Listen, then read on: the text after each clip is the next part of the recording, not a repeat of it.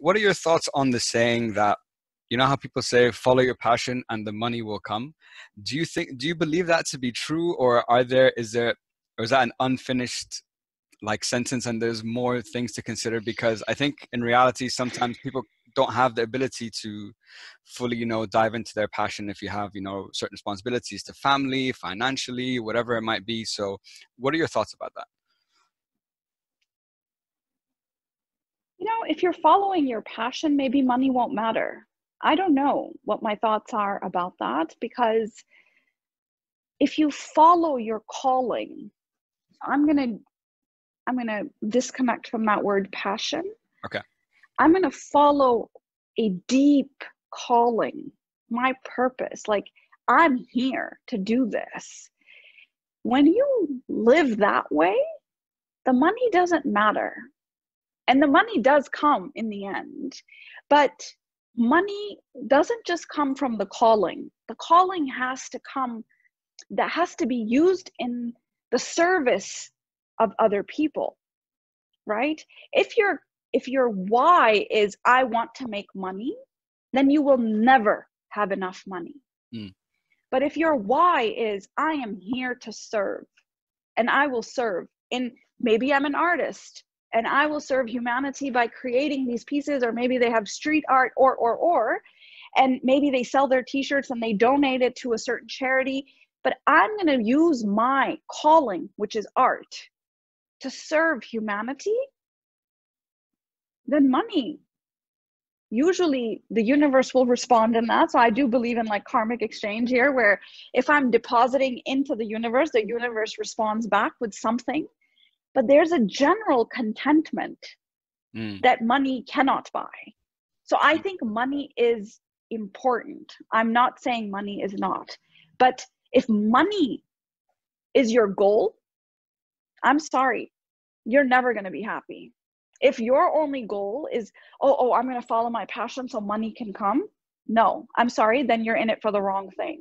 But if you say, I just want to come alive every single day, and I want to feel my work, and I want to feel my heart every single day, I don't think you think about money at that point. You think about meeting your basic needs and making sure that your kids go to a good school and this and that. So I think if you're so obsessed with money, then you'll never have enough. Yeah. No, I totally agree with that. And I think something you said that was super interesting is reframing it from passion to calling. So instead of, how everyone talks about finding your passion or whatever it might be, but if you think about it from a calling, I think it just resonates with people differently. Like you take it in differently than just like a passion. But then the question becomes, that a lot of people ask, like, oh, how do I find what I'm passionate about? How do I figure out what my true calling is? It's like in your example, I remember when I was doing the research that you took a psychology class and you didn't like it. And then you're like, I hated it. And you're like, I'd never be in it. And then here you are, I don't know, 10, 15 years later as like clinical psychologist with like all this kind of things. So it's so funny how things work out. So how did you find out your true calling? How did you come to realize this is exactly what you wanted to do? I've always listened to, without knowing it. Now I know. Now I know what I was listening to. And I trust that voice way more now. But if I didn't like something, I didn't do it. Like when I was younger, this was really where my spirit was super loud. And so, okay, I'll do psychology, took an, abnormal psychology, like 101 in college. And it was like, oh my God, this is like, forget it. I don't want this. And then I went and it was, everything happened for a beautiful reason. And then I got my bachelor's in anthropology and journalism, because writing and cultures and people, like that brought me to like anthropology. My dad is like, what? Is that like when you dig things up? And I'm like, no, that's archaeology. This is anthropology. Like, oh my God, what is she studying? And he spends thousands of dollars trying to educate me in something that is absolutely irrelevant. But I did it and I loved it, and I came to life, and I had no idea what I was going to do with it, but I was like, it'll work out. Eventually, I ended up getting a marketing job, and I did it for a year and a half. And literally the day I said, I can't no. It was like an aha moment. I'm sitting in my office and they have invested money in me at this point because they see me as this like superstar salesperson, marketing and this and that. Great, it was good. And then one day I just said, oh my God, I can't be in a job where I have to use psychology to sell things to people that they don't need. Like, I can't do it. And so, and that's what it meant for me. So I'm not saying that that's what marketing means to everybody, but that's what it meant for me in that moment, as when I was 20 something years old. That moment, I walked into my boss's office and I said, I'm sorry, I have to resign. And I called my dad after and I was like, oh, I'm going to go to dental school. And he's like, what? Like, you just got out of school for anthropology. And I'm like, yeah, but like, I really like dentists and I like smiles. And I just think I need to be a dentist. And I think it'll be good for me as a woman to be a dentist, because then I can manage my own practice and my own schedule. I think I'm going to be a dentist. I drive down. I start taking the initiatory classes for dental school, and I'm sitting in the dental school classes and we're doing chemistry. And chemistry, I don't even know what it was called. Organic chemistry. Like, you need to be organic for chemistry too. I don't know what that meant, but there were all these like letters and numbers on the board. And I was like, like there's no words. Like, everything has a letter and So I was like, I'm not going to do dental school. I can't.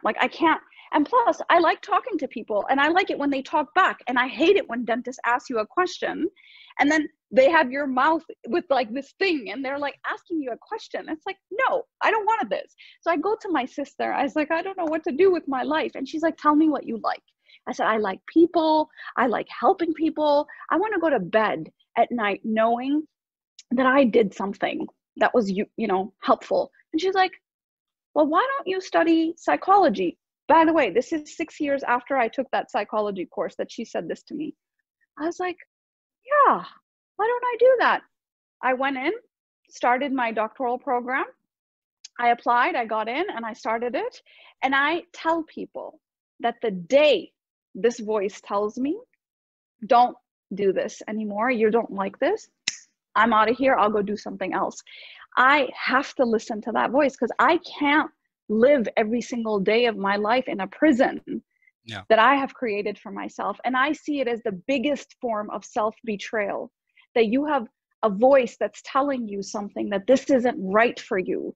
This isn't right for you, but you're locked into it somehow. And I'm not saying you need to quit your day job, right? There are people who have to pay the bills and they have to feed the family and they have to send back money back home. But find your calling.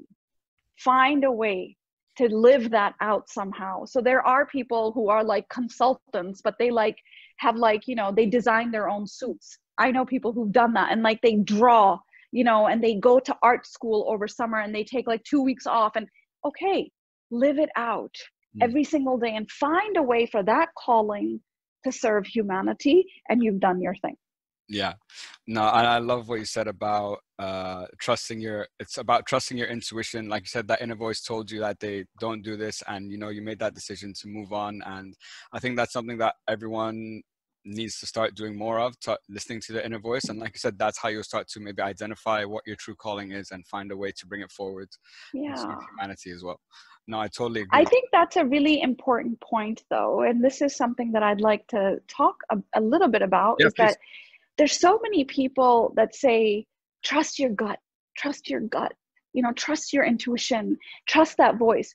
And people are like, I have no idea what you're talking about. Like, what voice or what intuition?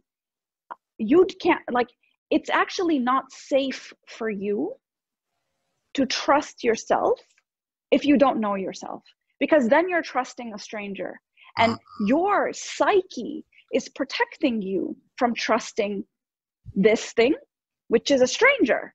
So of course I'm going to trust my mom because she's not a stranger. But how can I trust this voice inside of me when it's a stranger? So I'll trust my mom and she tells me go be a doctor, I'll go be a doctor. I'll trust my dad, he tells me go be a lawyer, I'll go be a lawyer, because I trust them. I don't trust myself. And so do not trust yourself unless you know yourself. If you've done some work where you're connected to your voice, and I can feel the feeling where I know, oh, I'm coming to life, like this is good. And then there are times where I'm like, like this isn't for me. You need to sense these things. We are sensory beings. And if you are disconnected to your physical body, which most modern man is, we are living up in our head and the whole life happens up in here, and we're absolutely disconnected to our instinct. If you are not connected to your instinct, which is in your body, and it can't be like a visceral experience for you, don't trust yourself. Yeah. Actually, trust someone else that you might actually know more, that might know more about life. Yeah. So you really got to know yourself. You got to spend time with yourself. You got to quieten that noise.